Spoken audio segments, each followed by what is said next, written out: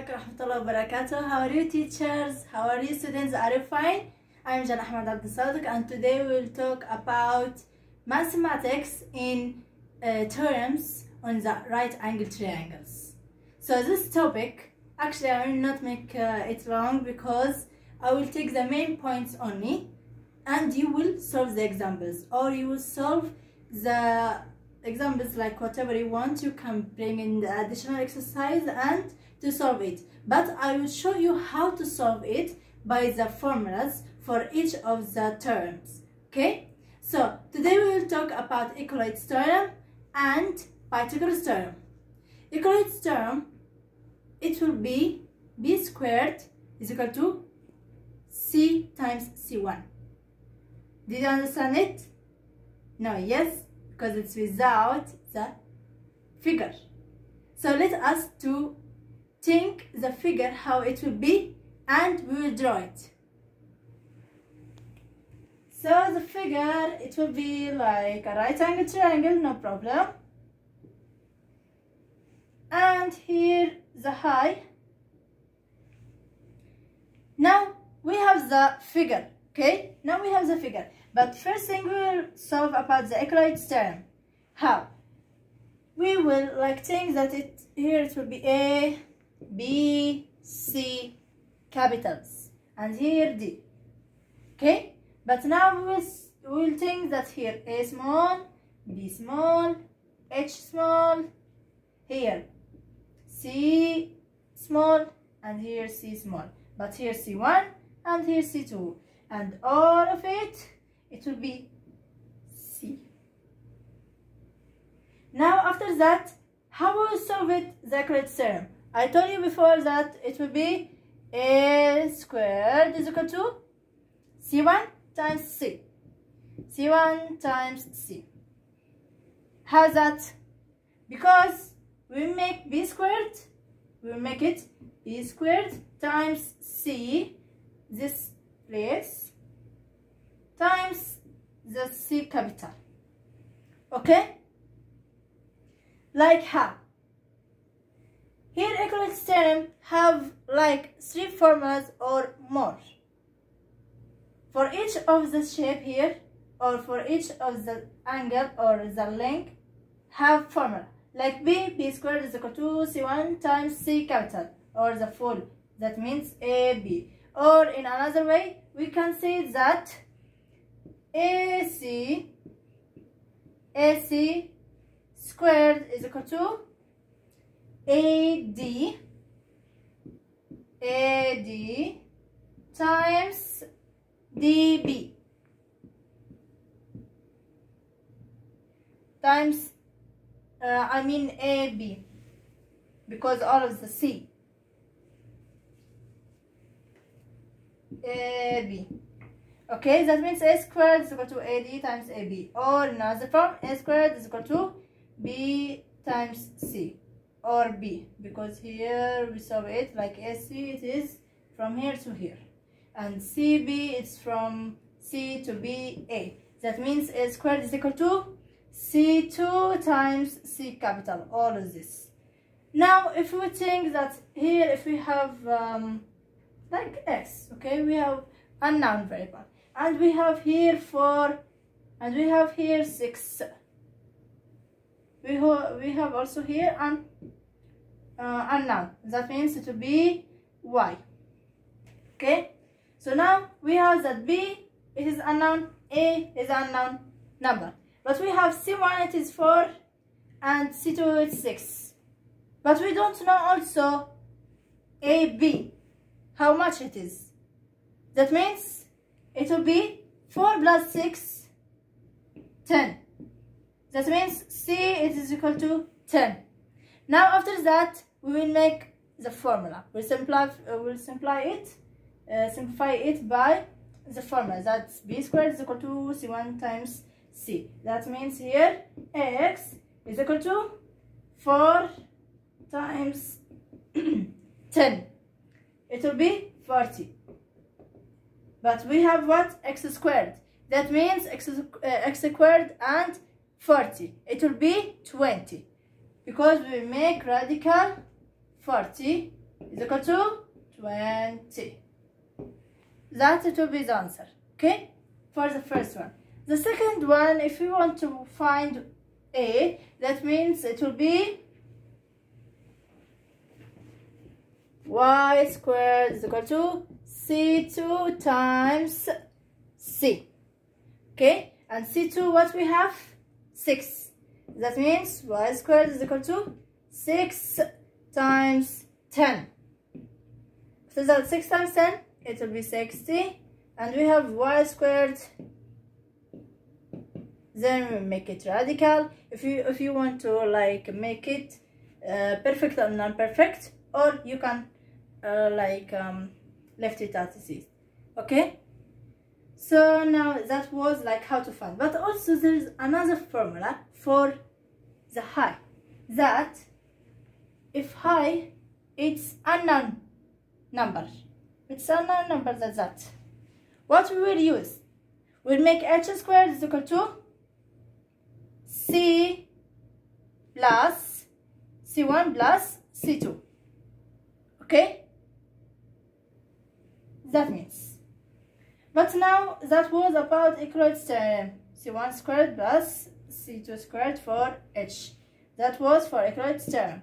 But the next one it will be the Pythagorean's theorem, and it's more easy than equality theorem.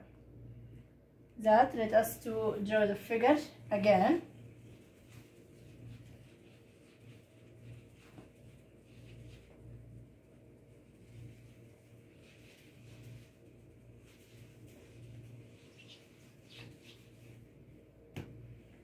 The next one it will be the Pythagorean's theorem. We will draw an angle, but we will not draw the height here. We will draw a hypotenuse. Hypotenuse. What means hypotenuse here? It's always C. The opposite side for hypotenuse, it's the Pythagorean's theorem. That means Pythagorean's theorem is the formula. It is c squared is equal to a squared plus b squared. That it is the formula for Pythagorean's theorem.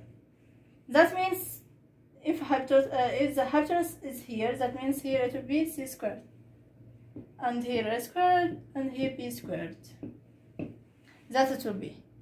But if it was here the hypotenuse, that means here it will be the c squared, and here will be the b squared, because c squared is always opposite to the hypotenuse squared. I mean to the hypotenuse. Okay, this was the formula for Pythagorean's theorem to identify how to solve it, because some of the students are thinking that if the right angle came to them without any hypotenuse, then how they will find the c squared, or how to put the place of c squared where, here or here or here. So it must be given the hypotenuse, because to see where is the c squared. Now if we have now working by numbers,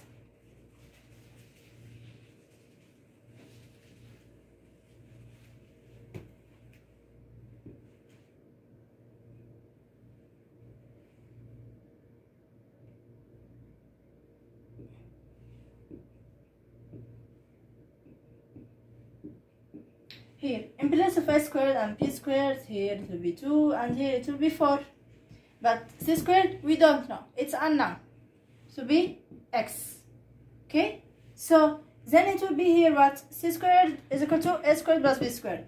A squared is equal to 2 squared, here c squared of course, 2 squared plus 4 squared. 2 squared is it will be 4 plus 4 squared, it will be 16, and here it will be c squared. 4 plus 16, it will be 20, and here c squared. Then we will make it radical, because radical by radical, of course we will cut the square, the 2 by radical, because if it's radical it's alone, that means it's have 2 here, but we are not writing it. Okay, but there is also here 3, like it's the cube. If it's there, that means if it's here 3, we will cut 3 by 3. That it is. So, but we are not in cubed, of course, we are in radicals, that's by square. So it can be the final answer, or you can make it perfect and non-perfect to complete the answer. Okay, that was. But what if like squared is unknown and c squared we have 2 squared? Okay, but we don't have here anything. At a squared is equal to x and c squared is equal to 2 squared. We will make it the same thing, but only different, only something it will be different here. That's the same. C squared is equal to a squared plus b squared, but in place of c squared we'll put 2 squared is equal to what? A squared. That it's unknown to be x squared plus 4 squared. Then we can't make plus x squared plus 4 squared, so we make what? Shifting 4 squared to 2 squared, and x squared will be alone. So that means what? It will be, or shifting x here and bring it to here. That means 4 squared, what it is? 16, and 2 squared 4. So that means shifting to 16. It will be 16 minus 4. It will be 12. After that, we'll make 12 here radical, because x squared is equal to 12 radical. Here radical to cut by the radical, and x is equal to radical 12. You can also make it perfect and non-perfect, or to continue the answer, but this is the main answer. Okay, so that was an easy topic about equality theorem and Pythagoras theorem, that there are difference. And also there's something that you can work the both terms in the same figure. It's like giving a big one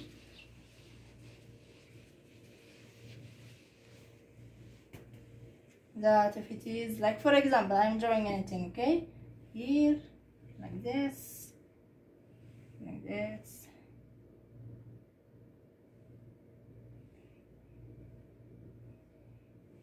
okay, and we have here the hypotenuse.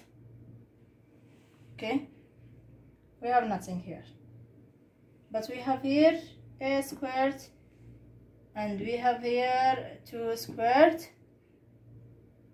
and here we have 3 squared. Okay, after that you can make it like what? Here the high. After the high we have here what? B, or you can make it by what? C, and here 4. Okay, it's anything like for an example to practice on it. First thing we will solve this one, that it will be what? A squared, 3 squared, 2 squared. Of course we know that 3 squared it's in place of c squared. So 3 squared is equal to 2 squared plus a squared. That means here 3 squared, it will be 9 is equal to 4 plus a squared. Then shifting 4 to 9, it will be 9 minus 4. 9 is the biggest because it's the positive, and 4 is negative, so it's small, so we will take the positive one. It will be 5 is equal to a squared. But of course we make squared, and here square is the radical. 2 will cut by the radical, and the radical 5 you can keep it alone, radical 5. Okay, so after that here's the answer to be radical 5. But if here we have 4 and we have c alone, and we have here the high, what we can do? We know that 2 squared is equal to what? Is equal to 4. So that means 4 plus 4 all, it will be 8. Okay, but I think like it's not be familiar with that because it's any shape. But of course we can use both of the terms in one shape. I will bring another examples for it. Inshallah, I will bring another examples for it to solve about it, and we'll make more and more examples, then you will be tired. So after that, this is the main points: terms and equality theorems. Be careful about that. Why they named equality theorem and Pythagoras theorems? Actually, Pythagoras and equality, it's a name for the scientist, and persons that make the formula. Euclid was the father of geometry, and Euclid was an astronomy and a musician also. He created the formula for the Pythagoras theorem, and he named it the Pythagoras theorem. That it is what? Can you remember it? Of course, Pythagoras is c squared is equal to a squared plus b squared. But Euclid's theorem that have more formulas. That's what the main two formulas. What it is? B squared is equal to C1 times C. Then A squared is equal to C2 times C. Okay, and also the height is equal to what? Height is equal to C1 squared plus C2 squared. Okay, so now that was our topic and about how to solve by the formula. I'm only let you to know the formulas because inshallah in another video I will bring another examples and more examples, and we will solve it together and we know the answers actually. So inshallah be ready and prepare yourself for the exams. Okay, goodbye.